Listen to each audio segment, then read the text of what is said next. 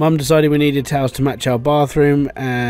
We did, and we used. Oh, that's no. Your mum, unfortunately, that comes down to a colour thing and not like actual practical thinking. Unfortunately, lots of people fall into this when they're like, "Hey, I just need to do this because it matches everything else." It's like, doesn't matter about the towel. So the towel, what you do is you have a guest towel, right? And the guest towel is the same colour that you want like the rest of the bathroom to be. So this is the one that if people come around and visit, they use that towel to wipe their hands and so on and so forth. It's called a guest towel because you're the people who don't use it. Now, that towel can match your entire inventory of like your bathroom, your bedroom, or whatever you're going for. But your personal stuff should be a different colour from the actual stuff that your guests will use. And the reason why is because you don't want your guests to be using your stuff, because who wants to wipe their hands with your genital towel? Nobody. So make sure you have your guest towel, and then make sure you have your own personal towel on a different hook elsewhere, and it's a different colour.